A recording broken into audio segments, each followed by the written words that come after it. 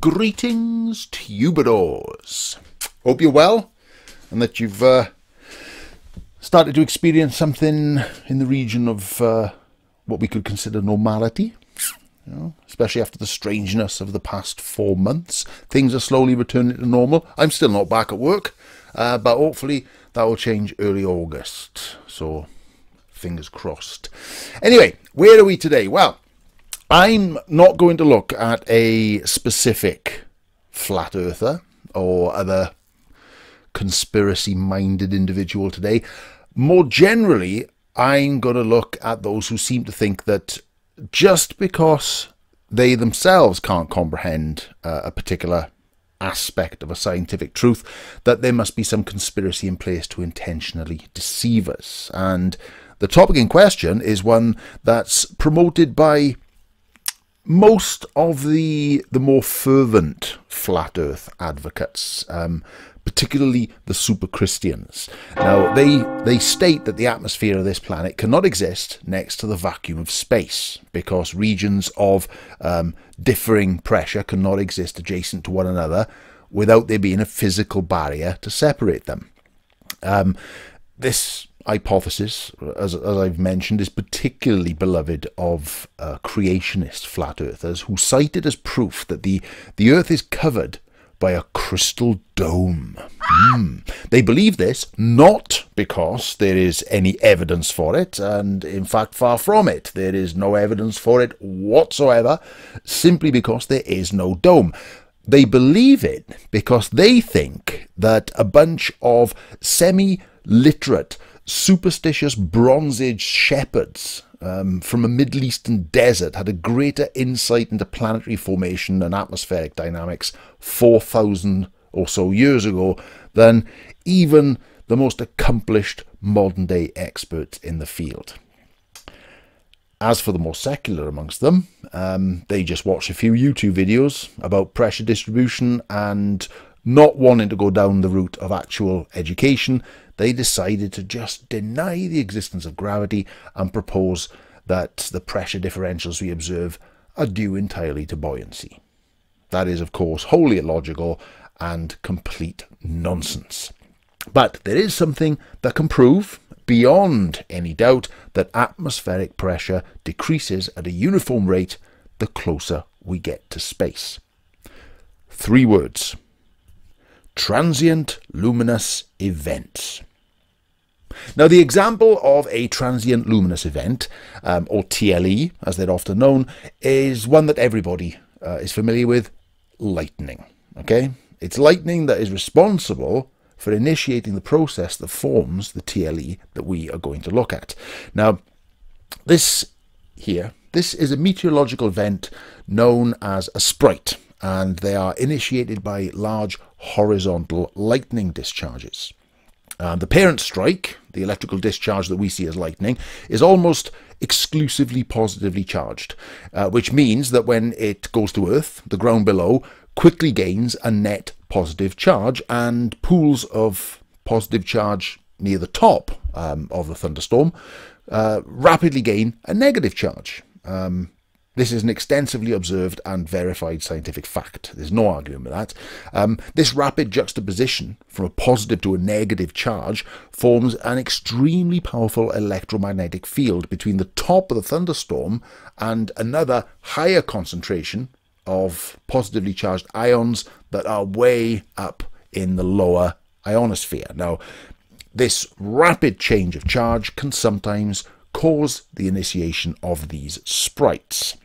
Now, this is where we get to the observable proof of a pressure differential without containment.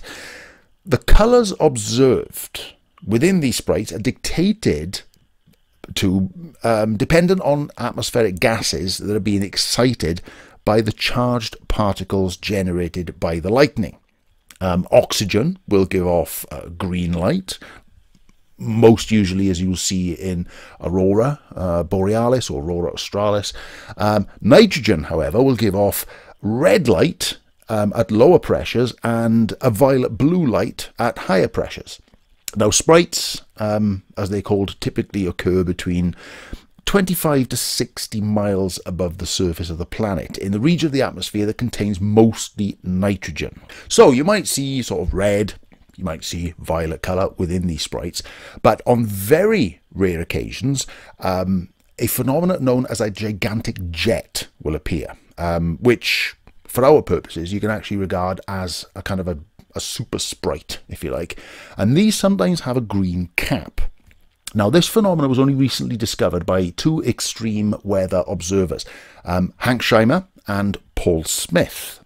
Some of you might be familiar with them. They are quite prominent on YouTube. Now, Paul has very generously allowed me to use this incredible image of a gigantic jet for the purposes of this video. Now, as you can see at the base of the jet, where there is greater atmospheric density, higher pressure, the ionized nitrogen emits visible light in the violet range. Rising through the middle, the nitrogen is under less atmospheric pressure, so the light presents in the red part of the spectrum. The conclusion then, for our purposes, can only be that in order for these meteorological phenomena to exist, there must be a gradual and uniform decrease in atmospheric pressure from, 14.69 pounds per square inch, I think, at sea level, with no physical barriers separating the regions of differing density, all the way up until you get to a hard vacuum. Now, no physical barriers, people. But that being said, no doubt that there are flat earth advocates who will invent some ludicrous excuse with no basis in reality, as they used to do. It'll just be in some pathetic attempt to maintain the fantasy of their own making. So, if you are on the fence between a globe and a flat earth, whose evidence would you rather learn from? Paul Smith and Hank Schymas, who have spent years applying a rigorous methodological study of a phenomena, verifying their hypotheses through observation, documenting that study, placing it out for peer review by highly qualified professionals who are experts in their field? Or would you trust the word of someone like, shall we say, an ex-grocery delivery van driver, or one of the other mundanely employed flat earth advocates with, at best, a secondary school education? Just think on that for a while. Anyway, if you've made it this far, thank you very much for watching. If you're already subscribed, die down. If you're not, please do consider giving that subscribe button a little tickle, hit the bell notification, and the next time that I upload a video, then YouTube will send you lovely people an email on my behalf. Now, before I go, I would like once again to thank Paul Smith for his extreme generosity in allowing me to use his image of a gigantic jet. And if any of you might be interested in some of, quite frankly, the best extreme weather footage that you will see anywhere on the internet, then I will post the links to both Paul's and Hank's channels in the description below. So, until next time, ladies and gentlemen, boys and girls, thank you for watching. Stay safe. If you go out, put a mask on. Be sensible, people. You know, look after yourselves, look after each other. I will catch you soon. Until then, Heul Vaur.